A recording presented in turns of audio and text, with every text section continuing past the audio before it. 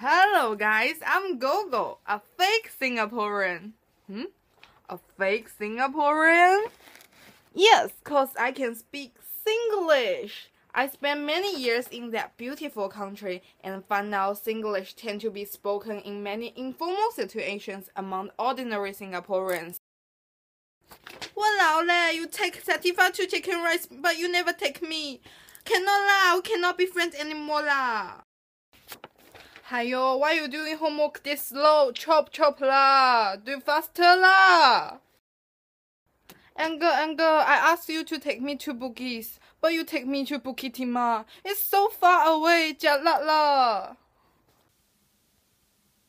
Auntie, I want tree. You want tree? No, I want tree. You want trees? Singlish is cool because it indicates cultural intimacy.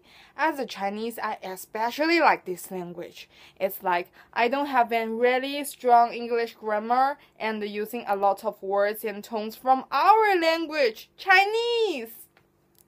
But here I'm not recommending you guys learning Singlish. Just for fun, okay? Just for fun.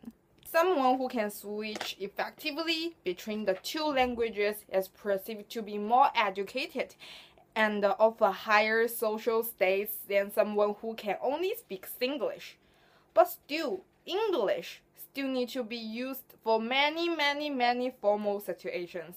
At your school, at work, especially when meeting some strangers which look like it, and more. English is the administrative language for Singapore, not Singlish. English is still the most common international language for communication, but still, someone who can only speak English, not Singlish, may be seen as a bit push in Singapore, but worse, not a real Singaporean. So let me teach you some Singlish. First, we need to know the grammar of Singlish. The grammar mirrors some other regional languages, including Malay, Tamil from southern India, as well as Hokkien, Cantonese, Mandarin, and other Chinese languages, which are indigenous to Singapore, by doing away with most prepositions, verb conjugations, and pro words.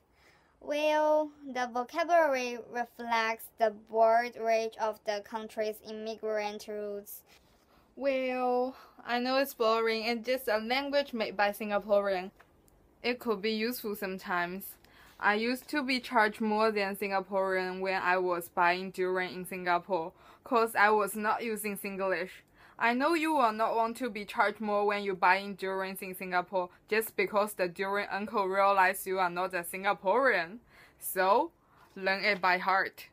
Singaporeans place the tip of their tongue behind their upper teeth like this, instead of between their teeth, to pronounce the th sound. So they end up pronouncing words like ch instead of th. Uncle, I want 3 durians. 哎呦，小梅，你是新加坡人啊 ？Uncle 给你打88仙啊，88仙就给小妹你啊。Hello, please give me 3 durians. Oh, you are tourist, right?